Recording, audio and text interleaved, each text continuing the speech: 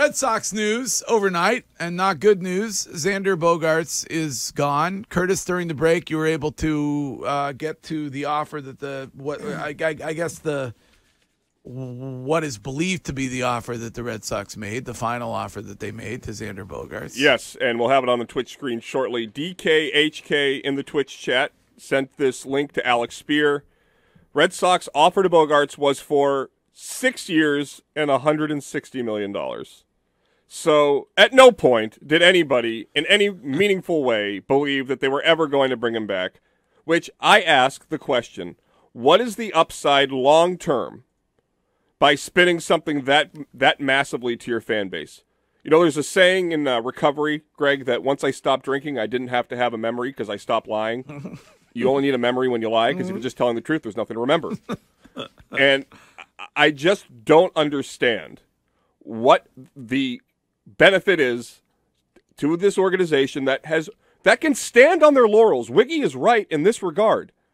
This ownership group has been spectacular. They have won 4 World Series championships. They have refurbished Fenway to a point where it's one of the biggest tourist destinations in the country. The team has been overwhelmingly successful. They have invested back in the product. All are true. So why do they have to do this stuff? Here is Tim from Hanover. What's up, Tim? Hey, thanks, Greg. I appreciate you taking my call. Same with Shime and all you guys. Hey, I just want to say I called in months and months ago when this first story broke about Xander, that they might, about their issues with his contract. I said Henry should have egg on his face in the ownership group if they don't do the deal. Well, obviously, I knew it wasn't going to happen. And here's the deal. They brought Bloom in. There's no doubt in my mind.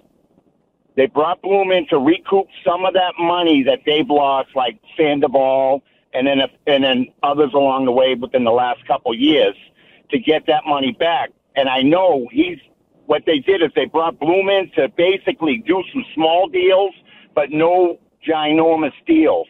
And I don't think they're going to do Xander, but not Xander, what's his name? Correa? The lefty. Oh, The Devers. the lefty, the big hitter. Yeah, Devers, I'm sorry. But here's the deal. They put Xander's back on false pretenses. They put him back against the wall, right? They did the same thing with Brady, unfortunately, and they put Brady on that wall, and Brady made that same move, went out there, and they seen what he could really get, and it took him to a Super Bowl. So these are things you can't do. You can't false pretense to your fans or to other people out there, especially your players. So I appreciate the time, gentlemen. My guess is that if you gave him a legit deal before he went to the free agent route in the spring, that you could have got him for, if you want to limit the time, you don't have to do 11 years. I bet you could have got Xander Bogaerts for 8 years and $200 million.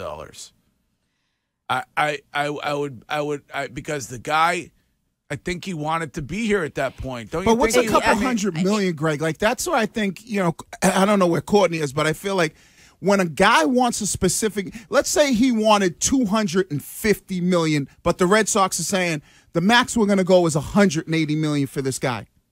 Why would they make a mistake and throw money at him when they knew it wasn't going to be good money? I don't know, though. Now that I look at that annual, he'd be making more staying with the Red Sox every year than he would with the Padres. So for me, yes, 11 years is so much longer. So he's going to make more money in the long run. But at the same time, at the age of 36, do you think he's going to get a $120 million deal? No, but he'll probably get about. So then that's what we're talking about. I think he could probably get about 80 or 90 million. But he could get injured in 3 years and he gets none of that. Right. So exactly. So why would he want to, if he knows that the Red Sox are not willing to go to the number that he wants? Why would he stay with the Red Sox, even though they want him? That's what I'm saying, though. I'm saying I think he would have taken this deal if he liked the team that he was playing for. He didn't at the beginning of last season. Once it was reported that he felt, what was the word he used? That the deal that they gave him was laughable, and he felt basically like a slap in the face. Yeah.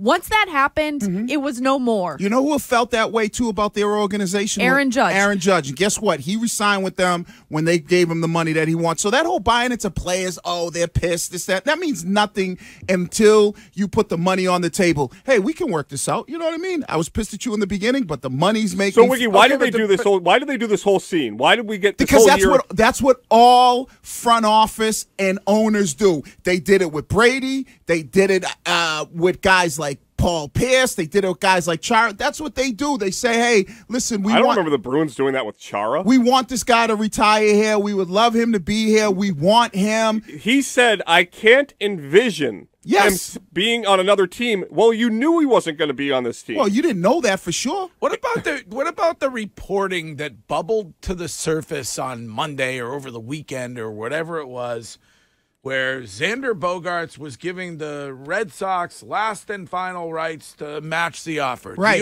Do you believe that report? I believe that. You believe that? Yeah. Okay.